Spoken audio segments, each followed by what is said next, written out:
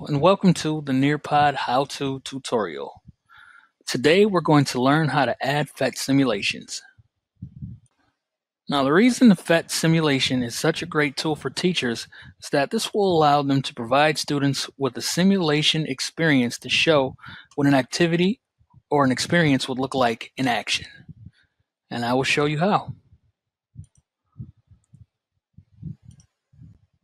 Now once you select the blue add slide icon, a page pulls up and many options to select in the content and activities categories.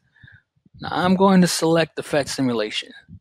And what this does is this opens categories on the left side, which shows many grade levels and subjects, and on the right side you'll see many simulations.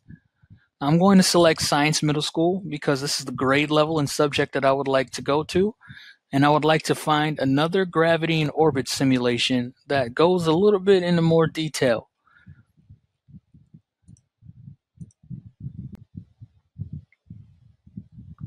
Alright, and I'm previewing it here.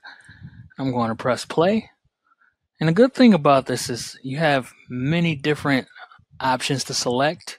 You can also speed up the orbit or slow it down. And you can select many different orbits. And you can also zoom in and zoom out.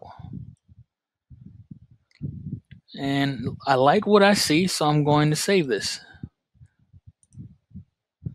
Now, if you have any further questions, feel free to check out our FAQ page at the bottom of our nearpod.com website, or you can email us at support@nearpod.com or give us a call. Thank you.